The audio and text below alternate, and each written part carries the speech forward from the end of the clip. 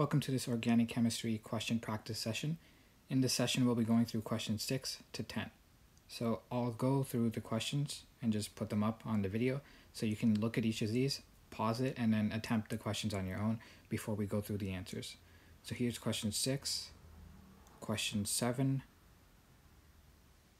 question 8, question 9, and finally question 10. Now we'll be going through the answers and explanations. So in question 6, it says arginine side chain has a pKa of 12.48. At which pH will greater than 50% of the R groups in a solution of this amino acid be positively charged? So we know that we have an amino acid, its side chain pKa is 12.48, and then we want more than 50% of the side chain to be positively charged. So for this question, you need to know what pKa means and what a buffer solution is. So a buffer solution is one in which you have some of the acid form of some acid and then also the base form of it. So you have the protonated form and the deprotonated form. So for arginine, its side chain, it has a nitrogen which can be protonated and then have the H and be positively charged, or it can be deprotonated. So those are the two ways in which it can exist. When it's protonated, that's when it's going to be positively charged.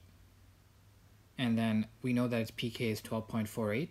So according to the Henderson-Hasselbalch equation, you should know that the pKa of any acid is the pH at which you have 50-50 of both the acid form and the base form. So both the protonated and the deprotonated form. So we know that at 12.48, we're not going to have most of it positively charged. We're going to have 50% positively charged and then 50% negatively charged because we have a 1-to-1 ratio. So we can eliminate option A, which is saying 12.48, because that's when we have 50-50 of each, and we want now more than 50% to be positively charged. If we go above this pKa, that means that we're more basic, and so we're moving away from the 1-to-1 ratio, and we're moving more now towards the deprotonated form because we're under more basic conditions. So option B, which gives us a greater pH than the pKa, is incorrect because it would give us greater than 50% negatively charged. So in option A, we have a 1-to-1 ratio of positive and negative. In option B, we have mostly negatively charged, and then option C is correct. We're below the pKa, and we have more than 50% of the R groups now being positively charged because it's a nitrogen. That nitrogen has picked up another hydrogen. It already has 3 different bonds. It's picked up a hydrogen, now has a 4th bond, and because its lone pair picked it up, now the nitrogen is positively charged.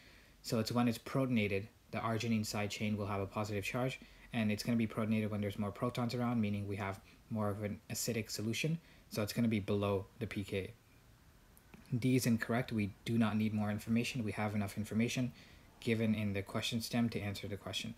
And so just one more thing to know, at the pKa we have a 1-to-1 ratio.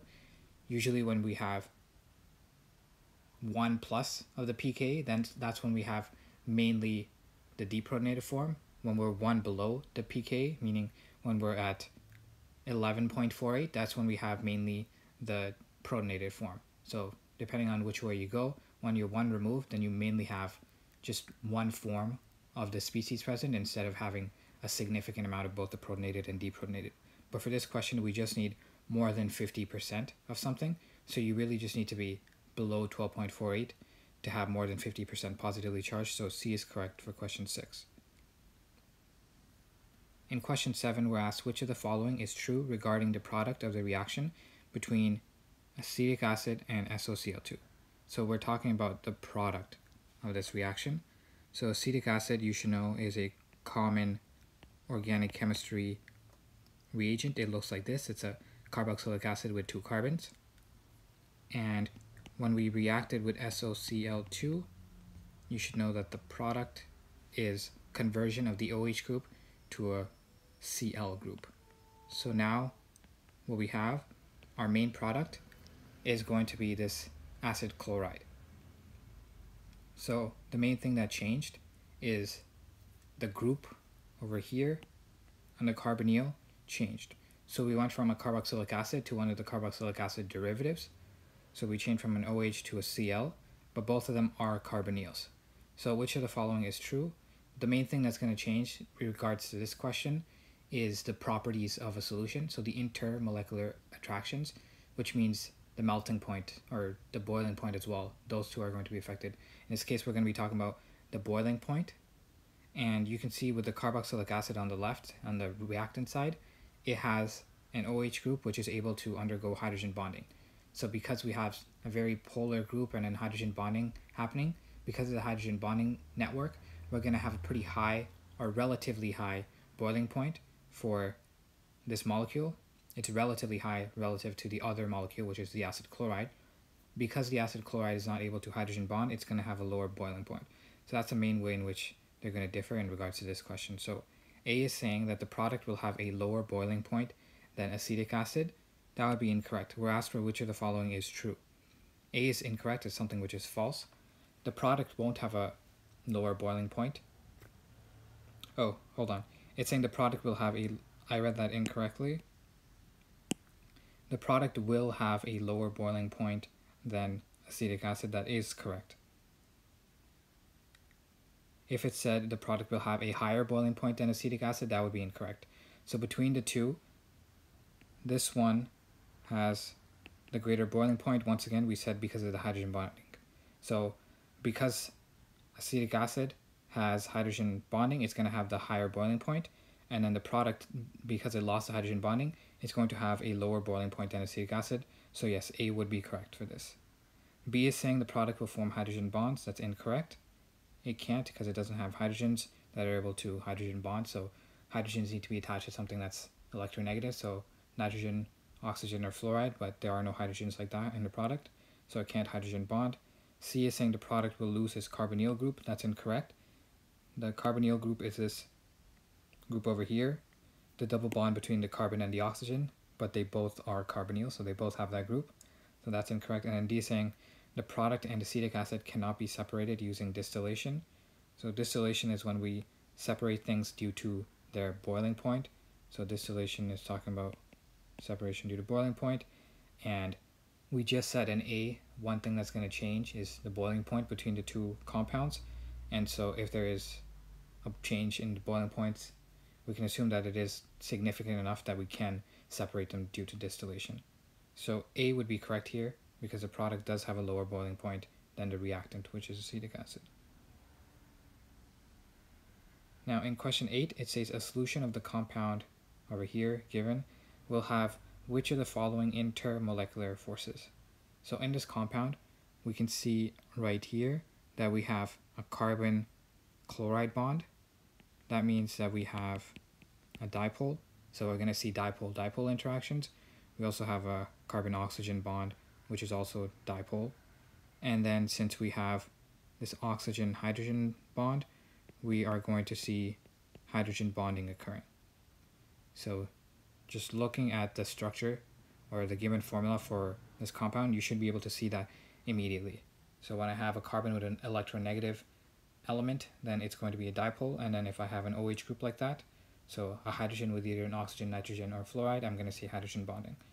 So 1 is incorrect, we see hydrogen bonding. 2 is also correct, we see dipole-dipole interactions. And when you see hydrogen bonding, you also almost always see dipole-dipole because hydrogen bonding is a type of dipole-dipole interaction. We also see London dispersion forces. These are just van der Waals forces, and that occurs for every compound. This is just due to distributions of positive and negative charges, so like slight dipoles which arise in every single molecule. So any molecule, no matter what the structure is, it's going to have London dispersion forces. So we can always say 3 is present. So therefore, which ones are present? D is correct. All 3 of these intermolecular forces are going to be present in a solution of this compound. In question 9, it says a polar stationary phase is used for thin layer chromatography, so for TLC. Regarding a nonpolar compound, compare the speed of travel in the following solvents from slowest to fastest. So what happens with TLC is down here we will spot something, our TLC plate is actually made up of some compound. We're told that we have a polar stationary phase, so the TLC is polar. So we took the non-polar compound, spotted it onto the polar TLC plate, and now we're going to run some solvent up this TLC plate, and depending on how our compound, which is non-polar, sticks to either the stationary phase or the mobile phase, which is the solvent that we're running through, depending on which one it sticks to more, it's going to determine how far up it travels. So we have a non-polar compound. If it sticks more so to the solvent, it's going to move further up. So we're asked to compare the speed of travel and then from slowest to fastest. So it's going to travel fastest when it's in a compound which it mixes well with. So which means when the compound is with a solvent that it mixes well with, the solvent should also be non-polar. So the one in which it's going to travel fastest is the one of these three which is the most non-polar. So diethyl ether looks like this. It's an organic compound and it is polar. It's known to be a polar organic solvent, so it's not going to travel fastest in that. Hexane is just 6 carbons, so it'll be 1, 2, 3, 4, 5, 6. And then methanol is 1 carbon with an OH group. So of these, the one which is fastest is going to be the hexane. That one is just carbons and hydrogens. That's the most non-polar of all of our solvents. So the ones in which the solvent in which a compound travels fastest is going to be hexane.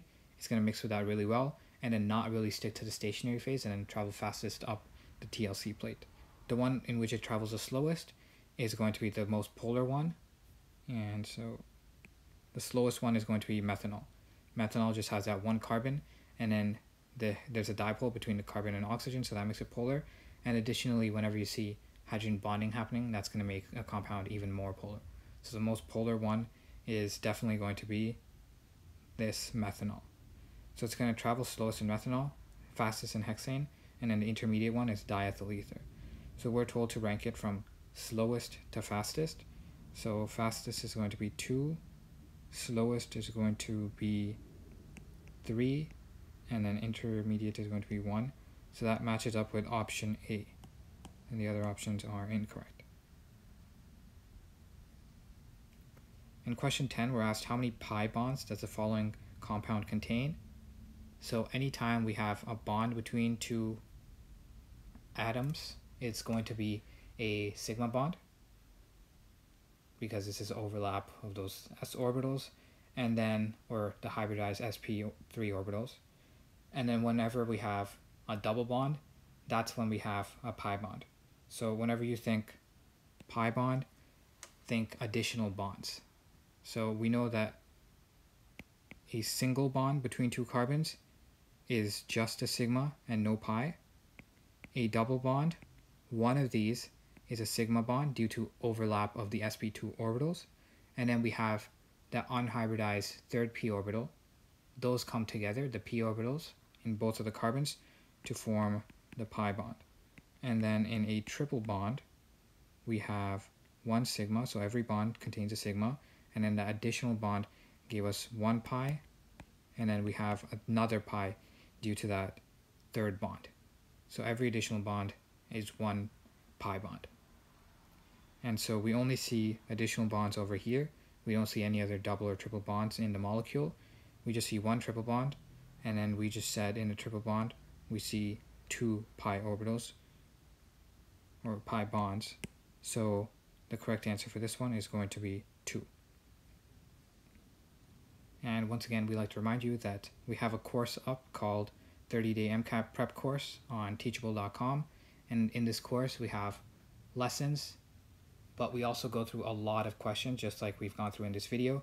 We go through the questions, break down what the question is asking for you to solve, and then what the correct answer is and why the other answers are incorrect.